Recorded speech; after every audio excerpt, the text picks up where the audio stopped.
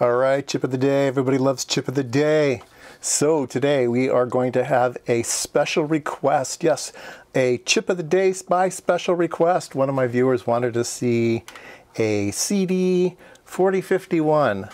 So this data sheet covers 4051, 52, and 53. We'll be looking at the 4051. And it's a really nice part. I like the way they drew it. It is an 8-way switch. It's an analog switch, so there's an input or an output. It's bidirectional, so you can select which one of the 8 channels you want to have, and that's selected by this binary code, ABC. So whatever code you have here, you can select 0 through 7. There's also an extra switch that's an inhibit switch, so you can just completely disconnect the circuit by raising this inhibit pin, and that will disconnect this this switch here. All right, so it is a 4000 series CMOS part, so it's good from 3 volts to 20 volts. The range with which the analog, so this is an analog device, so the range of the analog is basically the range of the voltages that you put in to a certain extent. We'll get to that. Let's take a look at the, let's see here. This is a use case, a typical application. They have a microcontroller controlling the 4 bits. And they're using this as a keyboard scanner. So they have a keyboard over here, and they basically scan. Everything has a pull down, so as you scan along, you just see zeros everywhere. And then when there's a button switch, it goes up to this 3.3, and then you'll see a full scale on your A to D. So that's the way this particular application is made. So I figured, hey, why don't we go ahead and use their application? So here is, here's the device. So I have a microcontroller. Let me put on some power here. All right, let's zoom way down so you can see it operate. It's a small display. There we go. So you can see it's counting.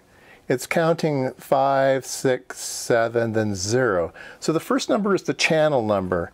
And we can see on channel 3 there's something, but on channels 4, 5, 6, 7, 0, 1, and 2, there's nothing. But on channel 3, there's 5, 12. Okay, so this program, CD4051, so this program is going to cycle through everything and run the output of the multiplexer into one of the analog pins. And you get bits between 0 and 1023.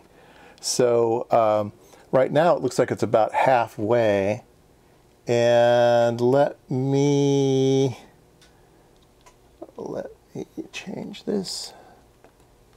All right, so it's going to go around 1, 2, 3. This time it's 1023 because I pulled that line up to 5 volts. Okay, and otherwise I have it set to halfway between 0 and 5, and it gives me the 512.